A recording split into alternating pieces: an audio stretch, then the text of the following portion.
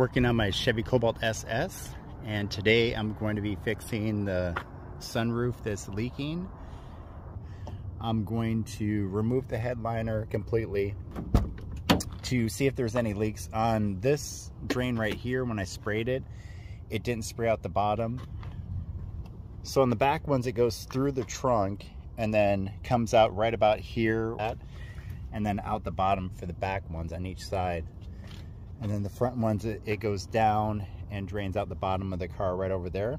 It didn't drain out the bottom on this one right here. So because I don't want to put the new carpet in and then have to get it wet and pull it back out and do all that, I'm just going to remove the headliner completely, all the trim panels, and make sure there isn't make sure that all the hoses aren't cracked or broken. So let me do that real quick. First thing I'm going to do is remove the A-pillar trim panels.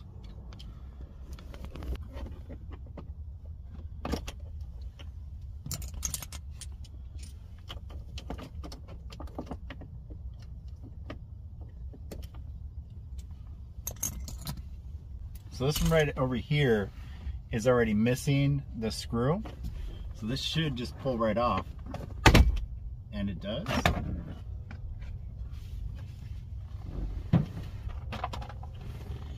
And this is the drain tube that runs up to the sunroof. Next, I'm going to remove the sun visor, which takes a T20.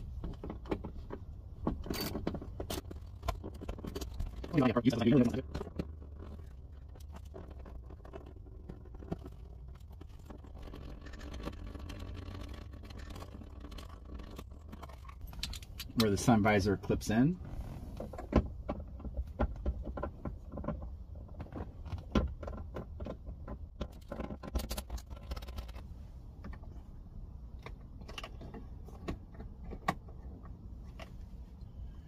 And this takes a 9/32. I think it's a 7mm as well. I just don't have a 7mm with me, and these do not take much.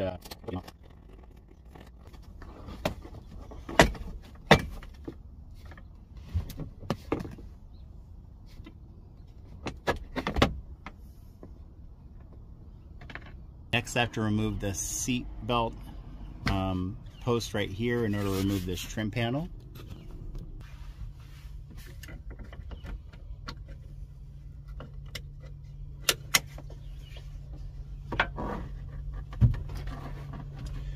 And this takes a T50.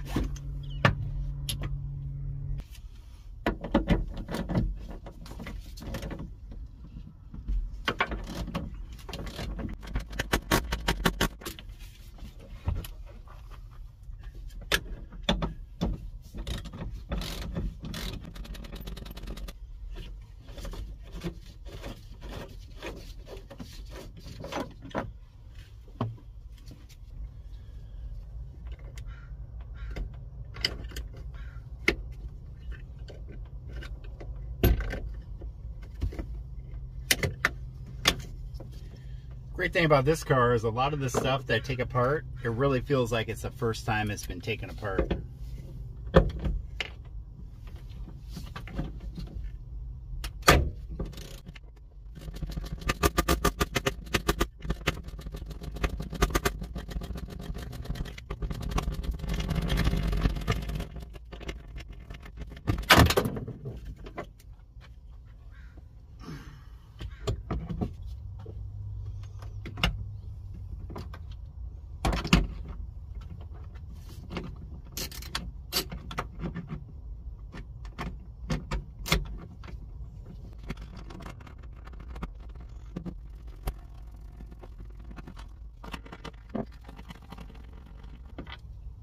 Now I got to remove this push pin right here because this is connected to this side quarter panel trim panel. And that's just a push pin. Put that right back in there.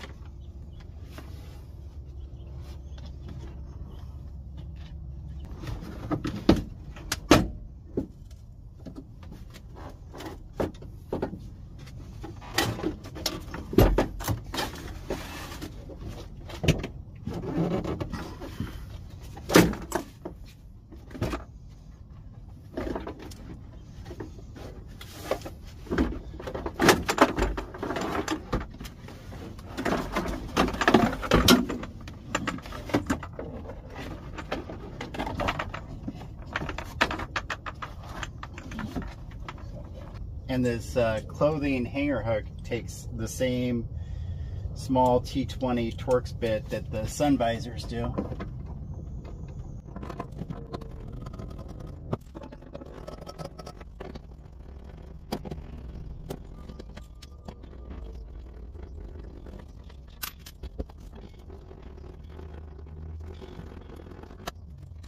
Last thing I'm going to remove is the sun visor hook.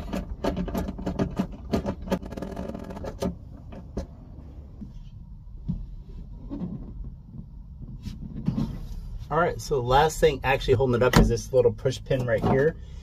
And you want to make sure you have a clean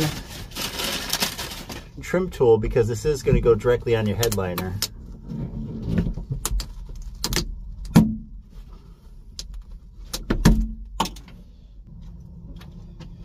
Same thing on the other side, just kind of put your finger in there and kind of guide it along, pulling it out gently so you don't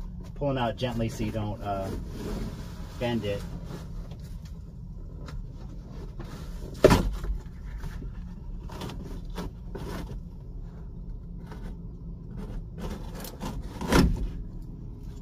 There is wiring for the sunroof and the mirror.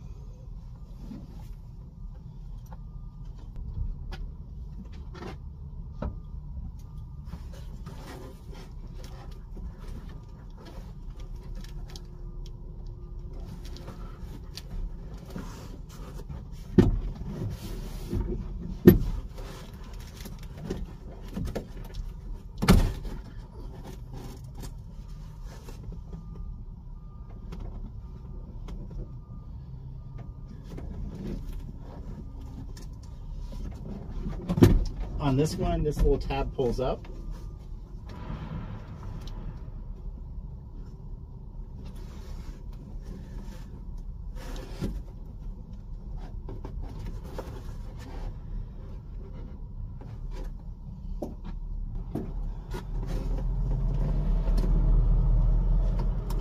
And then it just pulls out. So this tab right here pulls up, and then this part pulls out.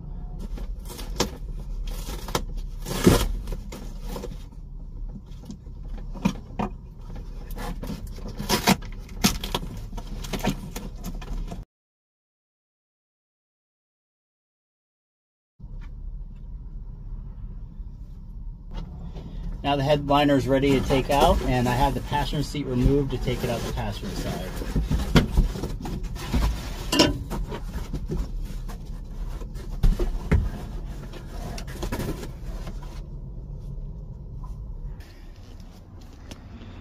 Is go through and make sure every one of these is free and clear by spraying compressed air down there and watching it come out the back or the side.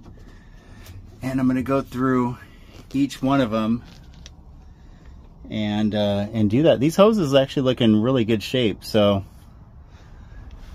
I'm definitely hopeful that none of them are messed up. This gives me a perfect opportunity to really detail this car in the inside, because it was sitting for such a long time when the engine was blown.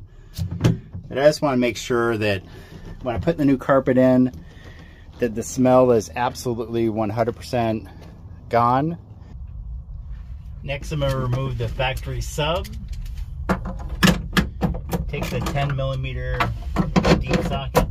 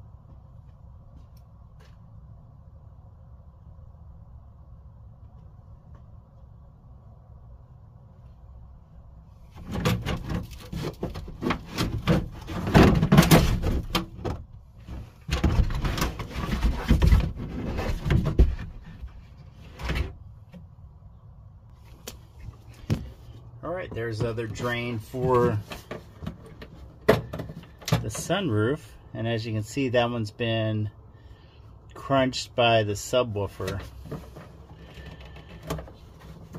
So that's another reason why this might have been backing up.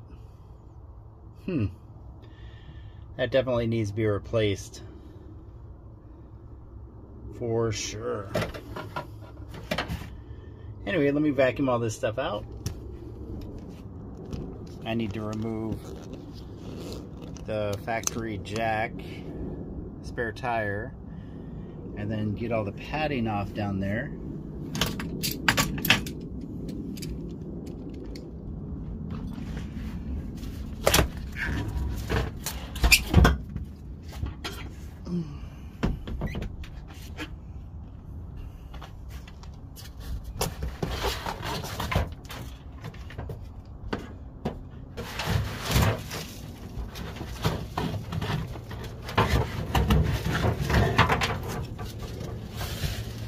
I'm removing the back deck trim panel.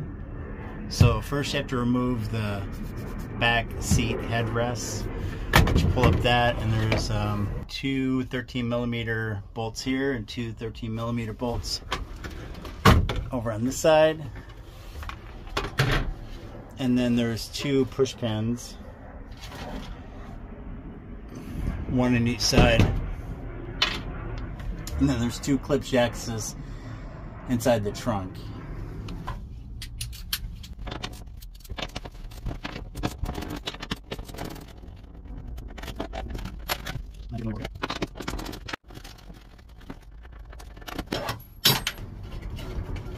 Okay, now there should just be two clips in the back. Feels like one's already loose. Alright, there is one clip up there, and then another clip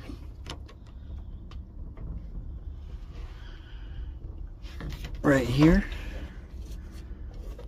right there.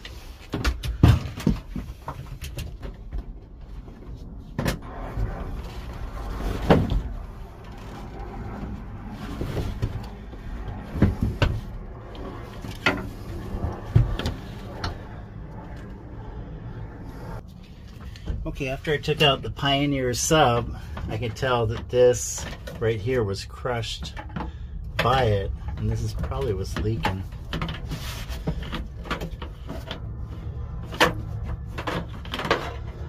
So I'm going to tape a piece of the weed whacker line to the end of that, just so I can have the path it goes and pull it through.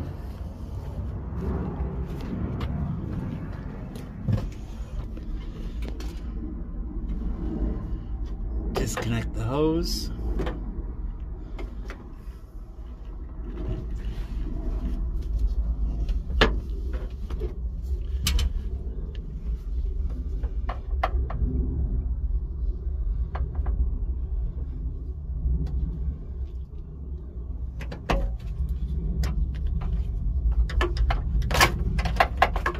Remove the clips. That clip over there has already been busted. Oh, that's one of those tape-on ones, one of the T1s.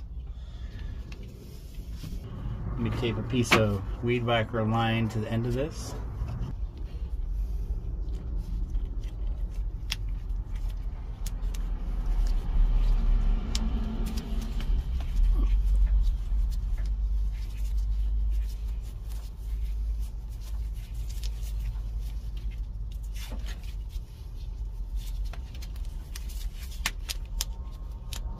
There we go, and I'll pull it through.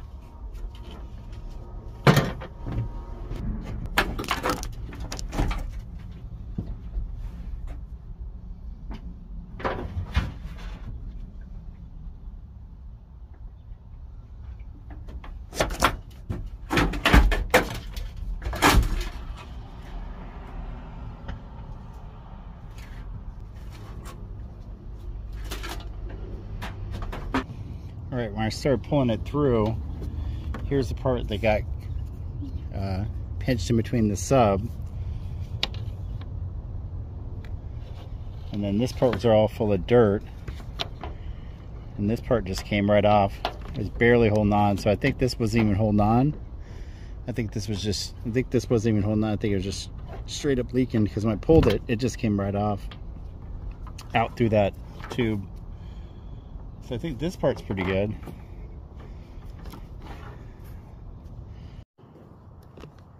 Because you can no longer find, I checked the dealership, they no longer sell the sunroof drain tubes. And this part of the original drain tube is still good. What I did is I went to the wrecking yard and I got this drain tube from a Chevy HHR, which is shaped differently. It has the same drain spout that goes out the side of the car, but they're all shaped differently to go through the shape of the car. So what I'm going to do is pull this hose off here, put a little super glue on there to seal it to the original tube, put some heat shrink around it, and call it good. Then I'm going to spray some water over the top of the car, really make sure that there's no leaks in it.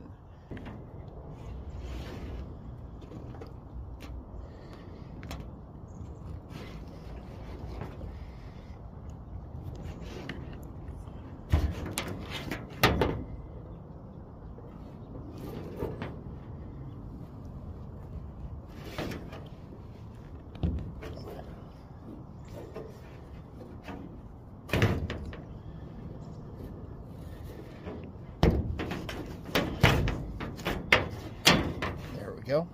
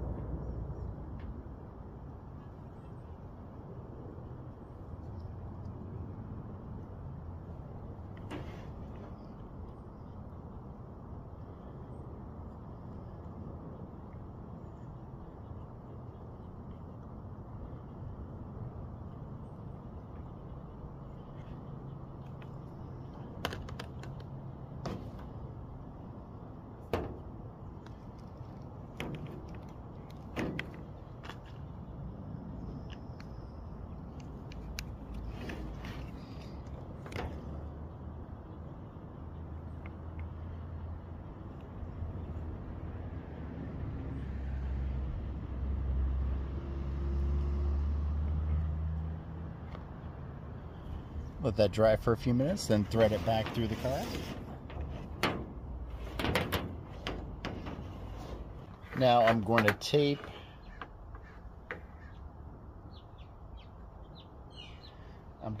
this end that goes to the sunroof back to the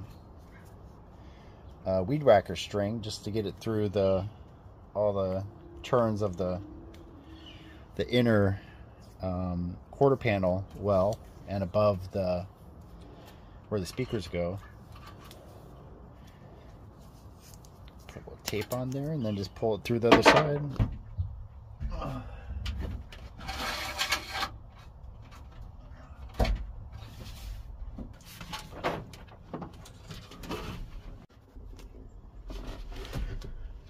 Alright, now I'm going to plug this back into the drain tube.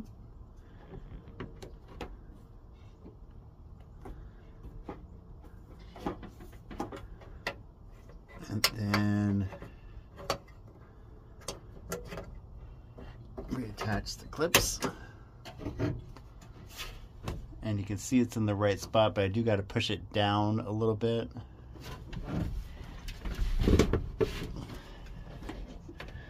Right about there, right about there. So all the trim fits in correctly.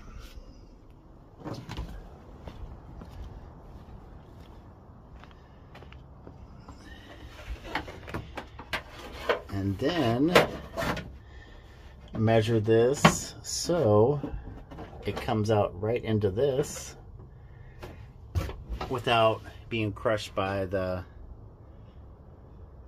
sub.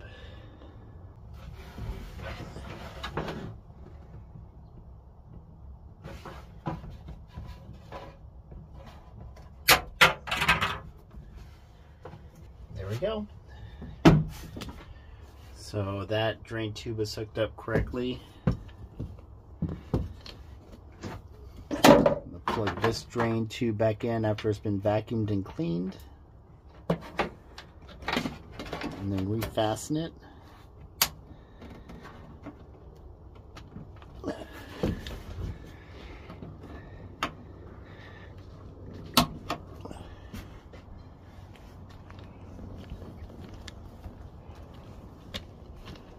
That drain tube is all hooked up. The driver's side is, the driver's side rear, and the passenger side rear.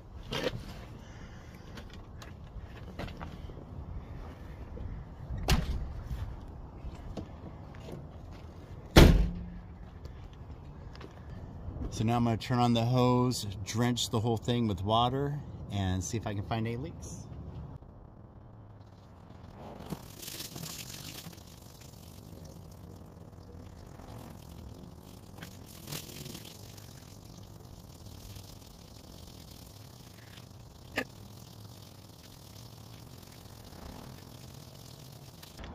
Ran water over it for about 5 minutes, especially concentrating on the sunroof area, and there were no visible leaks, nothing intruded into the passenger or trunk area.